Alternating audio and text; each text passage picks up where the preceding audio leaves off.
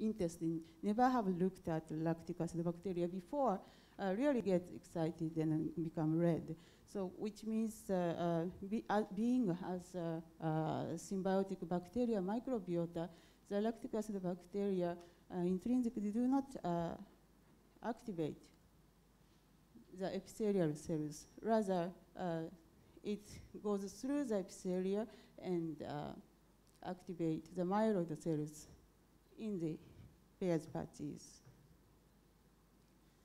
So in pairs patches, next, what it does to those so-called phagocytotic cells, to see the outer world, the immune system needed to eat those bacteria.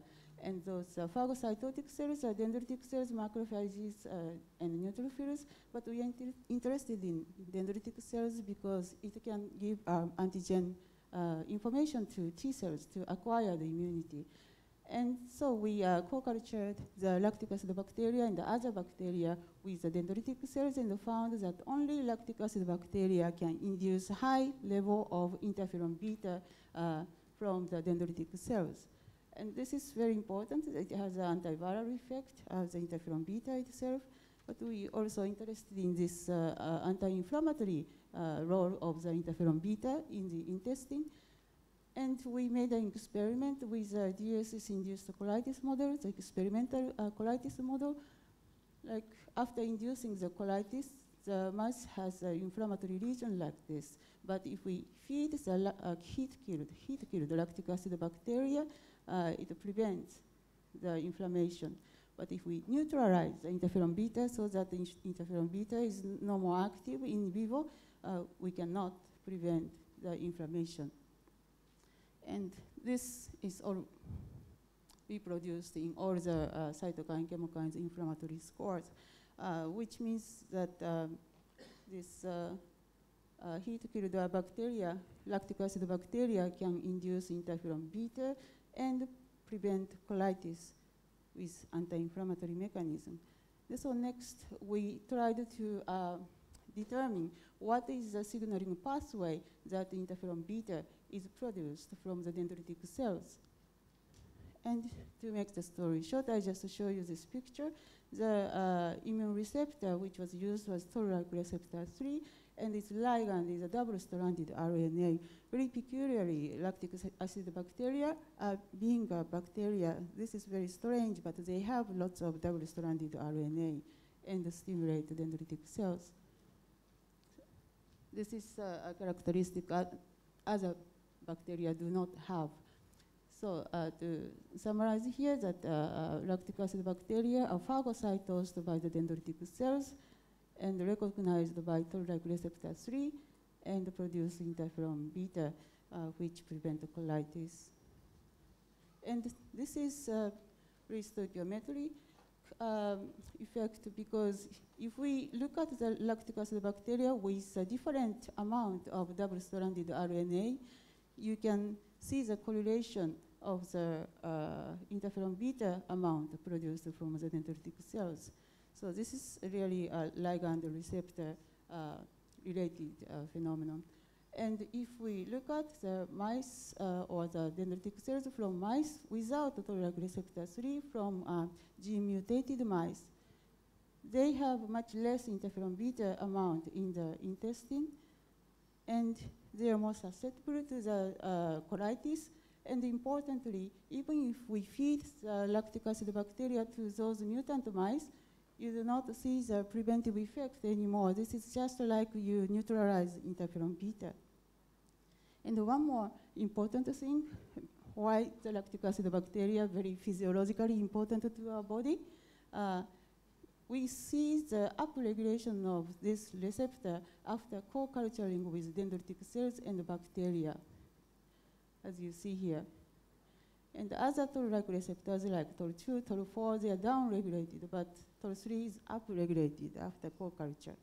So in the end, in our pairs, not our, this is mouse data, but in mouse pairs patches, there are subsets which has high level of toll-like receptor 3, which is CD8 alpha positive, CD103 positive cells, So this is the dendritic cells which are very well known to be important for cross-presentation in cancer immunity too. So we believe this cell population is functionally maturated through the interaction with lactic acid bacteria in vivo. And via the interferon beta, it upregulates the systemic immunity. And I just have several slides for the T cells function from innate immunity to acquired immunity. And as a cartoon, again, the interferon beta upregulate the IL-12 production and upregulate the interferon gamma producing Th1 cells, which I mentioned, which is very important for the systemic immune response.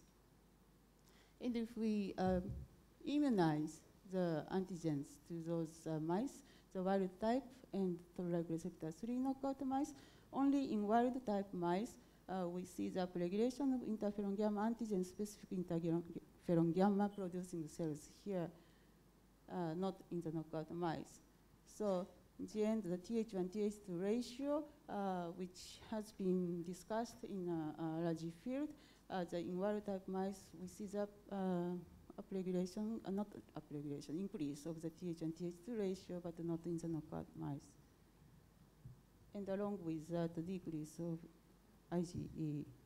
And now we looked if the human dendritic cells can do the same thing, because this is all the mouse system. And we actually saw a very similar process in the peripheral blood-derived dendritic cells, and we submitted a paper last week. So we believe this interaction, the selected microbiota of lactic acid bacteria and the intestine has a system of this molecular system to increase the protection. And this is all individual fitness to environment. So each person, each animal need to functionally maturate this protection mechanism. So which means each requires the different treatment if we need anyway. And I just skip these slides. And observe not only the interferon gamma producing cells, but also the regulatory cells, the interferon beta is important. And this is all the story about the lactic acid bacteria, which is symbiotic bacteria. So it has very special physiological mechanism. But what about the other components of the food, like miso or koji?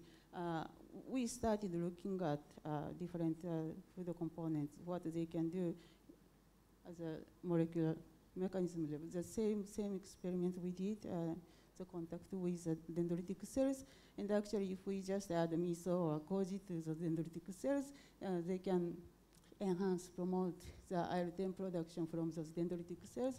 And if we knock out some adaptor molecules downstream of the innate immune receptors, this production really decreases, which means if we eat miso or koji, and if they encounter with dendritic cells, what it does is via the toll-like receptors, MID88 adaptor molecules, it enhances cytokine production like IL-10.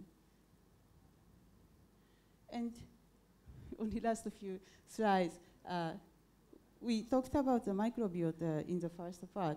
If the toll-like receptor is not there, what happens to our microbiota? Is there dysbiosis? And yes, there is a very heavy dysbiosis in this 3 knockout mice, the same age, same food, and only one gene mutation in the immune system really result in a heavy dysbiosis. And this Firmicutes-rich microbiota is somewhat quite similar to some aged intestine. And so we believe this immune system and dysbiosis is very closely related and requires, the only diet can adjust it. Along with the age, we need some food medicine to adjust the interaction between immunity and microbiota. But we all know that only one-to-one experiment doesn't work, and it is very difficult to regulate the diet in human beings. So we decided to introduce that human microbiota to germ-free mice. So if we put the microbiota from allergic babies, we can make the mice with has more allergic symptom. And from the what person, this is very famous experiment from Gordon. And so we established 3 different enterotypes, for instance, and fed miso to those mice. And so it's the difference of the microbiota change of some species, and also very importantly, very different, significantly different immune response and changes in immune response, the antigen specific. And for here, the IL-17 is some inflammatory marker in systemic, not in the intestine, but in systemic, but the miso diet can really regulate the expression of this inflammatory cytokines. So hope I explained for our stories.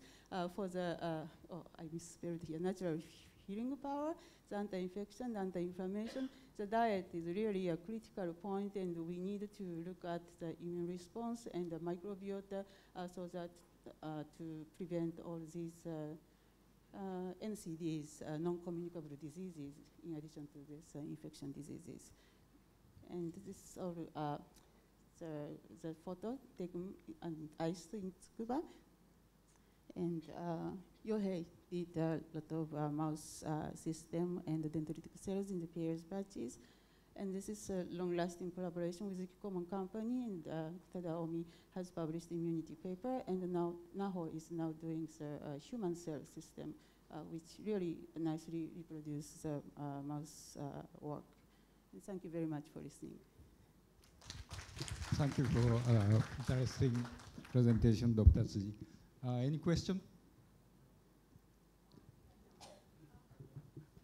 I would like to make a question. The lactobacillus is work to the intestinal immune system to moderate. The major microorganism, lactobacillus for fermentation is lactobacillus major microorganism. And also the major microbiota in intestinal immune system also lactobacillus. Yes. It is not happen. How about the relationship? This looks like chicken. Which is first, chicken or? I think both are important. They are symbiotic, but they didn't come from nowhere. They are from maybe mothers or maybe food. And so once it's established, each has a very nice lactic acid bacteria microbiota. I think that I need to prove in human being from now on. But at least in mouse, they have like 70% of them can induce very nicely as interferon beta high producers. And from the fermented food, yes, they have the very similar effect. So I think they can be dead, they can be killed ones. So the fermented food has a very similar effect as symbiotic lactic acid bacteria, what I believe. And we really eat a lot of lactic acid bacteria. That is very important for human beings' health. To increase the if that increase our own lactic acid bacteria too, that is what we are doing now, and actually it changes the fermented food, those lactic acid bacteria changes small intestinal microbiota too. And not only the lactic acid bacteria, but also the Clostridia, which makes, say, the second, sorry, I forgot the name of it, but which makes the metabolites that harm the liver is decreased. Thank you. This is the time. どうもありがとうございました。Thank you very much, Dr. Hiroki and Dr. Noriko. Thank you very much. So we come to the last session. It's about one of Thai herb, Cissus quadrangularis. But before we start the next section, I would like to invite Dr. Thanika Pathomvichaywat. She is a lecturer of Pharmaceutical Botany, Faculty of Pharmacy, Mahidol University. She will be a chair for this session. So please welcome her to the stage. So you will go to the stage or here? Okay, thank you. Thank you very much. Please give her a big hand. Okay. Good morning, ladies and gentlemen. So I would like to, so we will start to the next topic is about the effect of Cissus quadrangularis or Hajot. I'm not sure. I think it's not have a Japanese name. In Thai, it's Pet Sangkhan.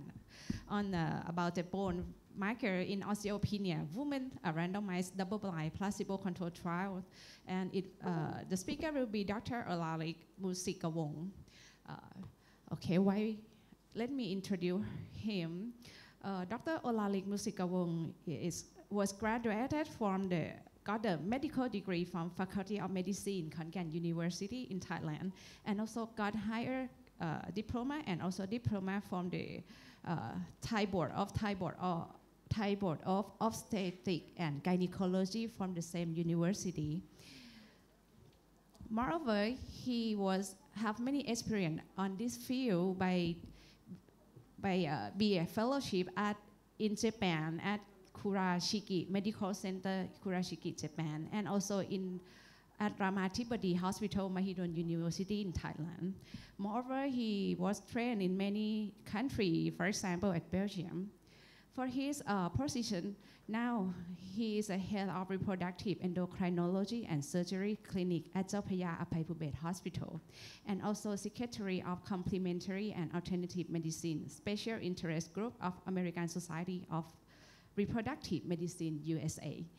And he also assistant hospital director in research and academic affairs at this hospital. So let me welcome him and give a presentation. Dr. Olalik, please.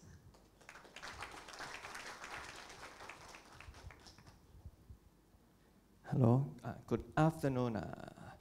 Thank you, Chairman, and konnichiwa. Konnichiwa. Yokoso, Pachinburi. Okay. I would like to introduce myself again. My name is Olalik. Okay, and today I would like to talk about my topic. This is my research when I was a fellowship. It is the effect of Cissus quadrangularis on bone marker in osteopenia women. This is a randomized double-blind controlled trial. And this is our hospital. You can see this in the 6 p.m. Okay, I think our hospital is one of the most beautiful hospital in the world that I was traveled. Okay, and as the chairman said, I do my fellowship in Kurashiki in 2014. Okay, and I'm really enjoy the atmosphere in Japan. This is one of the festival in Tokyo. I was there. I think everyone know that, right? Okay. So now we start the talk. At the first, I would like to give the definition of the osteoporosis. As we know, the osteoporosis, the standard definition is the BMD, is about bone mineral density. The T-score is less than -2.5, and osteopenia is the bone mineral density is between -2.5 to -1. Why I have to do this research? Because of now Thailand, we already be a aging society. Now we have around 16 of the aging population. And in next 20 years, we have about 1/3 of our population. But I think right now in Japan, you already be the very aging society. And the second thing is the morbidity and mortality of osteoporosis is very high. There is some study that some patients who have the fracture at the hip, they will die about 1/5 in the first year after fracture. That's very important. And the last one is about our policy of the treatment. Now in Thailand, the insurance is not cover all of the treatment of the osteoporosis. Most of our treatment is from the Western. So we have to find something that we can protect our population. So this is why I do this research. I would like to show this is the Cissus quadrangularis. You can find it in India, in Southeast Asia, even in Africa. Most of the research is from Africa. In Thailand, we use the stem to treat. Okay. And we can use Cissus quadrangularis for many purposes. Someone use for the weight reduction. This is my next project for the weight reduction. But someone used for treatment the osteoporosis. And now at Chao Phraya Phaiphubet Hospital, we use this product for more than 10 years. We use the stem and powder and capsulation. For one capsule, we have about 400 milligrams. And we launched it more than 10 years. This, I would like to review the mechanism of about the bone formation. There is the paper that Cissus quadrangularis can augment the IGF system. About the bone formation, we have two cells. One is osteoblast and one is osteoclast. Osteoblast is for bone formation, to build the bone, and the bone. And osteoclast is for destroy the bone. In my review, they show the Cissus quadrangularis can augment the osteoblast, so the potential of Cissus quadrangularis is for formation the bone. By the way, there is some study in mice. They can show the Cissus quadrangularis can inhibit bone loss.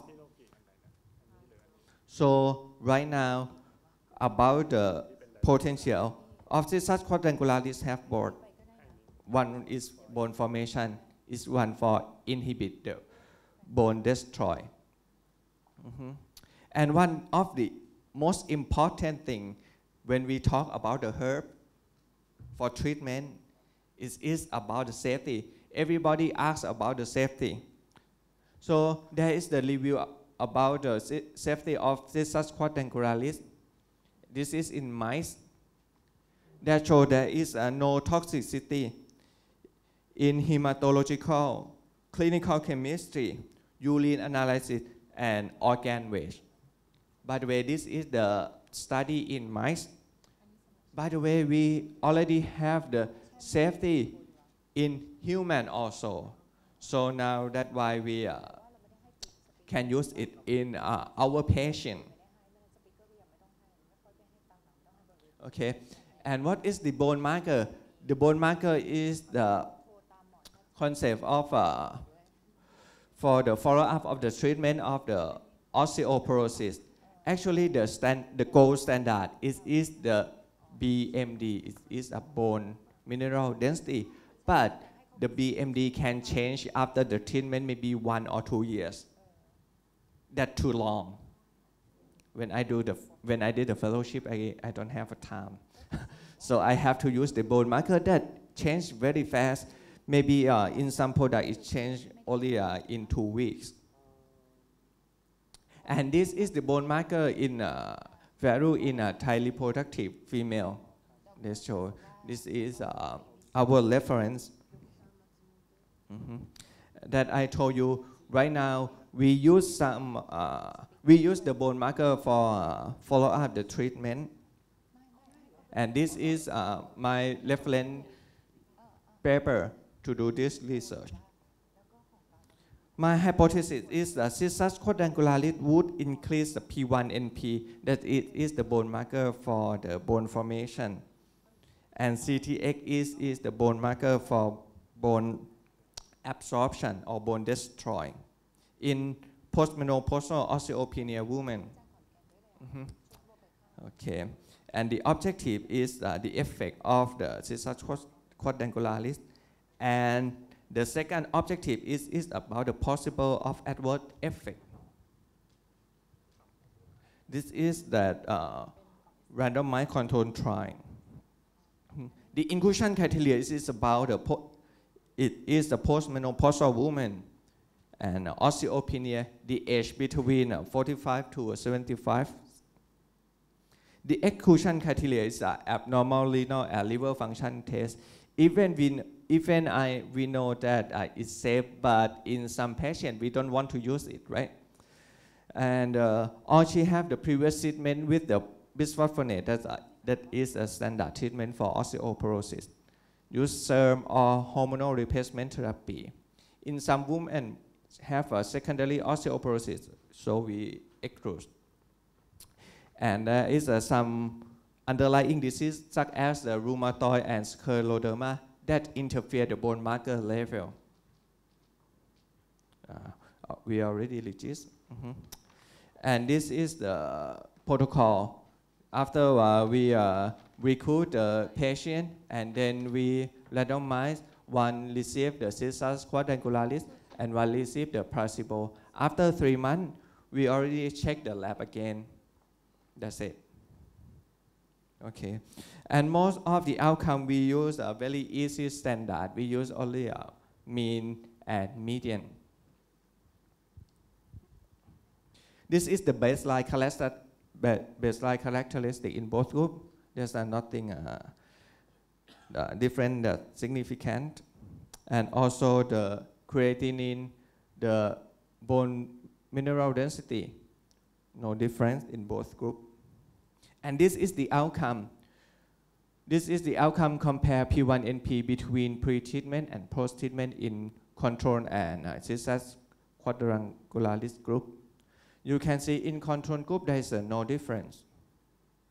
But in treatment group there is some difference. How many difference?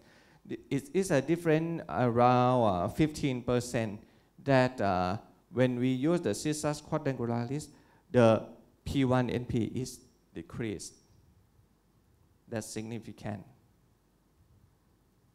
And one of very important outcome that we love it is about the safety.